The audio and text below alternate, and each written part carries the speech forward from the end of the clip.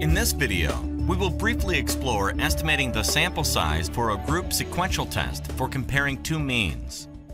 We will also generate the boundaries for each look. Group sequential testing is used to permit interim looks during the course of a study. Interim looks are early analyses after only a portion of the data has been collected. The early looks allow the study to be terminated early if there is sufficiently strong early evidence of efficacy, or if the design permits, for futility. In this example, we will assume that the underlying data distributions of the two groups are normal, so we will open the group sequential tests for Two Means Assuming Normality procedure. We will solve for sample size for a two-sided t-test. Typically, 100,000 or more simulations should be used, but we will use 20,000 for the sake of time. We set the desired power to 0.9 and alpha to 0.05. We wish to have equal sample sizes in each group. For the control group, we assume the population mean to be 36.8. For the treatment group, we assume the population mean to be 41.4. We wish to base the calculations on a standard deviation of 4.7. On the Looks and Boundaries tab, there are options for customized specification of the look details, or a simple specification may be used. Since the test is two-sided, there are not options for futility boundaries.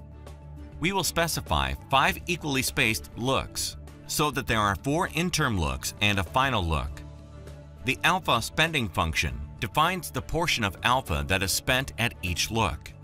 One of the more common choices is the O'Brien-Fleming alpha spending function, which spends very little alpha in early looks and preserves the larger portion of alpha for the later looks. We press the Calculate button to run the simulation and generate the report. The simulation process takes a few moments to complete. The report shows the achieved power and alpha values as well as the required sample size. The average sample sizes are also shown. The average sample size given the alternative hypothesis is lower than the required sample size, since a considerable number of simulated studies terminate early for efficacy. The accumulated information report shows the number of individuals that should be included at each look. The boundaries report shows the cutoff for a regular t-test at each look. If a t-test crosses the boundary at any given look, the study can be stopped early and statistical evidence of efficacy may be concluded. The plots show the cutoff values for both the t-value scale and the p-value scale.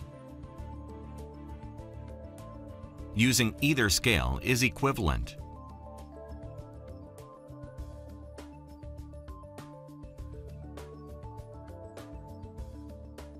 The alpha spending and null hypothesis simulation details report can be useful to relate the significance boundaries to the spending function and the simulation proportions.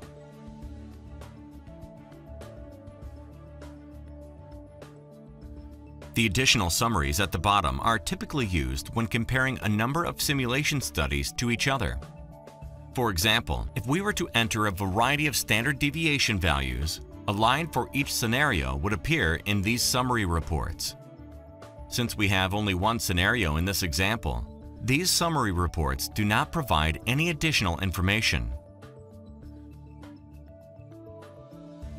Now, suppose that we wish to use a one-sided t-test so that the study could additionally be terminated early for futility.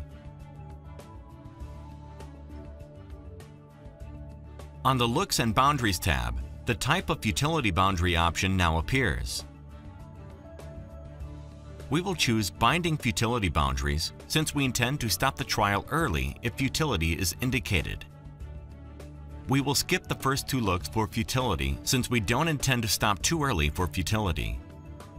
The O'Brien-Fleming spending function is also a reasonable spending function for beta.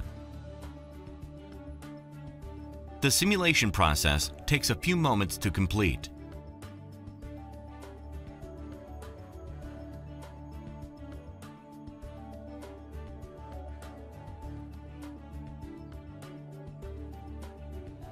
The output structure is similar, except now futility boundaries are also given for looks 3, 4, and 5.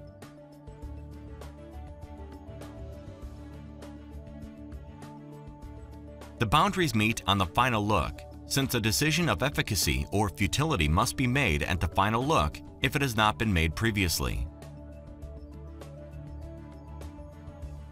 We hope you have enjoyed this introduction to sample size calculations for group sequential tests for comparing two means using PASS. For more details, please download and install the free trial of PASS.